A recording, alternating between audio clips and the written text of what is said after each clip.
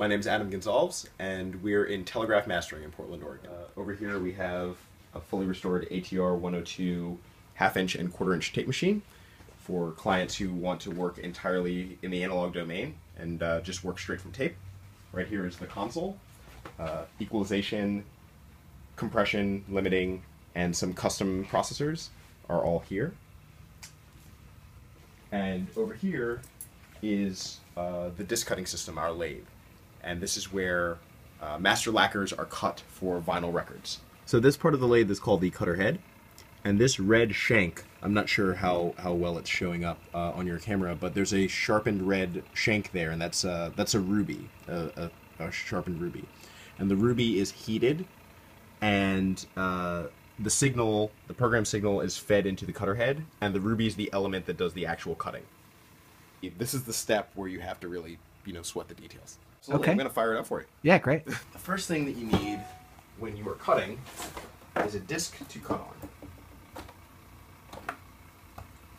And we are going to grab the disc right here. So the first thing that we're going to do with this disc is clean it off with some compressed nitrogen.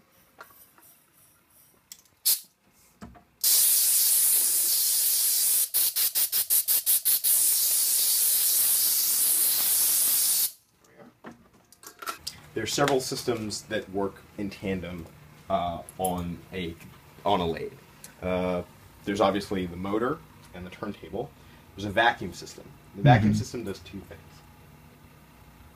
The first thing that the vacuum system does is suck the disc flat to the turntable. Again, we're cutting the master here, so there can't be any wobble in the disc. So the vacuum system sucks the disc completely flush with the turntable, so that when you're cutting it, the disc is completely flat. So no wobble will be replicated in all of the discs that you have. Right.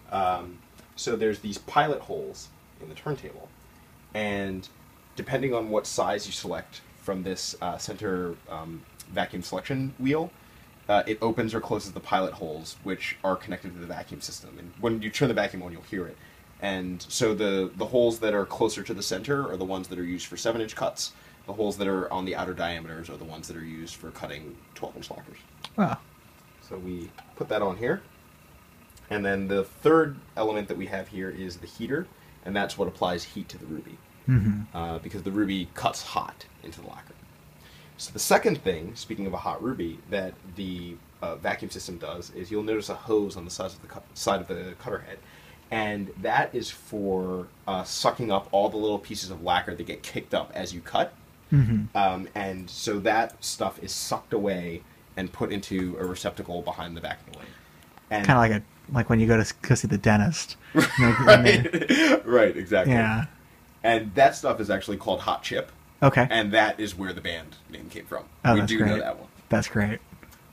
So, we'll turn the vacuum on. And because we live in Portland and the air here is very moist, it's good to treat the vacuum line with a little bit of talc, because you don't want the chip to stick in this tube. It does come off warm. It could clog the tube up. It could potentially start a fire. So it's good for the chip to move through the tube as smoothly as possible, and a little bit of talc helps with that. Now, we're going to clean off our cutter head with just the tiniest bit of some acetone.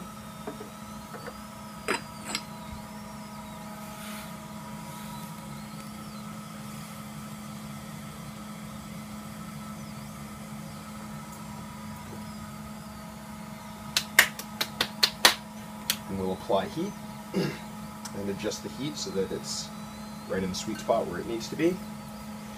Spin up the turntable and engage the speed. Speed here is set manually. And so there's different adjustments that you need to make when you're cutting. The two main adjustments are pitch and depth. So depth is how deep in the ruby stylus is cutting into your lacquer, which manifests itself as how wide the grooves are. So the deeper you cut, the wider the groove goes. The depth is set by this adjustment here, and the pitch is controlled by this adjustment. And both of these are continuously variable, and you adjust them during the cut as is needed based on the program material. And pitch is how close the grooves are together. So you need to conserve space, generally to stack the grooves relatively close to one another, but not so close that they'll overrun, because if you have an overcut, that will manifest itself as a skip. There's, with the exception of very, very short records, which are very easy to cut, there's usually some negotiation happening between pitch and depth. You know, for example, on the loudest song on the record, or certainly the songs that are on the inner diameter, there's adjustments that need to be made to make sure that everything's going to fit properly and play back without distortion or trouble. So is that something, how do you do this then? Do you do one track at a time, or are you doing things in real time as it's coming through? Once you drop the cutter head, you're on. I see. There's no way to lift, because remember what we're doing is cutting a continuous path for a playback needle to follow. Right. So if we interrupt that path, the needle would stop. And if you dropped it exactly back on the same groove that you had just lifted off of, there would be an audible, you would be able to hear that. It would manifest itself as distortion. Sure. So, and you probably wouldn't be able to land it exactly on the same groove. You'd probably be off a little bit. Right. So when you're cutting, then does it happen in basically the length of the record? Is that how long it takes? You cut in real time. So we're going to do a test cut really quick, just to show you how things play in real time. So the first thing that I'm going to do, you can see that there's no groove currently on the lacquer. I'm going to drop the head here, and you're going to watch a little line appear. You see that line there? That is our test groove. So I'm going to bring our tone arm over and drop it into that groove. So the next thing I'm going to do is check the depth and pitch of the groove that we're cutting. And knowing that this is a very long record, I'm going to have to adjust our pitch upward to squeeze the grooves closer into each other. Okay. To make sure that everything has enough room. And also make sure that the groove is of sufficient depth to be able to handle the level that we're going to be cutting at, and just some of the vagaries, specifically dynamic changes of the program material. And I know that from having worked on this material before, you know, having prepared it before. So we're actually going to listen to the playback from this needle.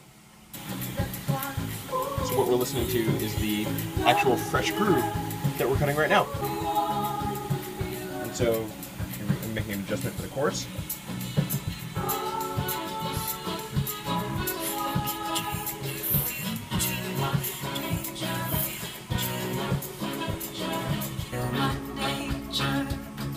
One of the great things about vinyl, it sounds fantastic when it's, you know, when things swell up and you've given it space to do that. It's, you know, one of the best ways to listen to music.